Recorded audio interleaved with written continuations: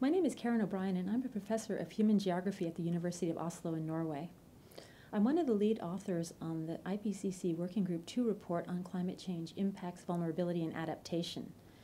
This report focuses on what climate change means for both ecology and society, and it considers the potential consequences of different scenarios of climate change. It discusses how we can adapt to some of the impacts of climate change and some of the barriers and limits to adaptation to others. In short, it covers why we should be concerned about climate change and also what we can do about it. My role in the report has been as a lead author on the chapter on climate resilient pathways, adaptation, mitigation, and sustainable development. I've also contributed to the summary for policymakers, which in a nutshell presents the key findings to governments of the world. Perhaps the most important thing that the report reveals is that we have currently a choice to make about the future. The research on climate change shows that changes will happen in the next decade regardless of what we do with climate change mitigation. This is in part because greenhouse gases like carbon dioxide remain in the atmosphere for a long time.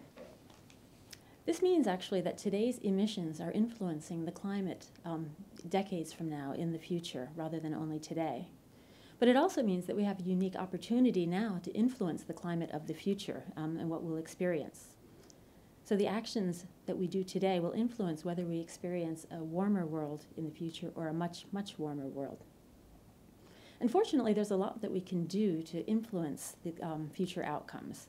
There are hundreds of solutions to climate change mitigation and many ways to adapt to climate variability and change.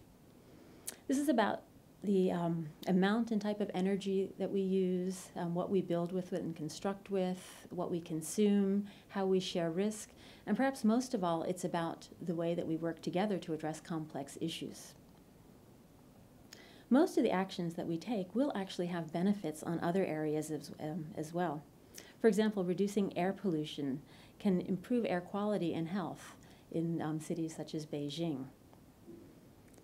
The most effective solutions to climate change call for collaboration within and across groups, and it's here where individuals have a big role to play.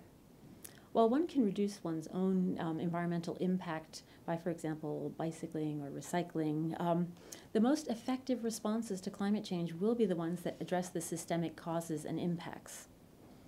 This means looking at and understanding how systems are currently organized. And by systems, I mean transportation systems, energy systems, education systems, or even political systems. And it means designing and implementing solutions that affect these systemic causes.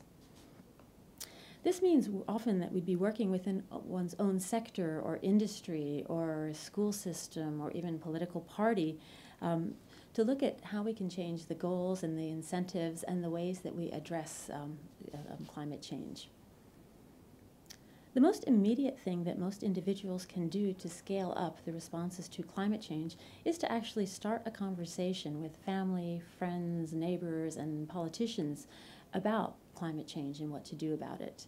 And although we will not all agree on what to do about climate change, at least we'd be starting the right type of conversation.